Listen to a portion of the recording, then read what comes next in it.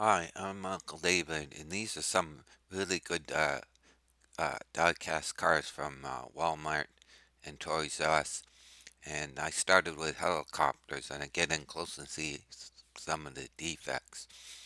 Anyways, these are racing cars. They come from different. Some are sets, some I buy independently, and I like the detail. And that's about it.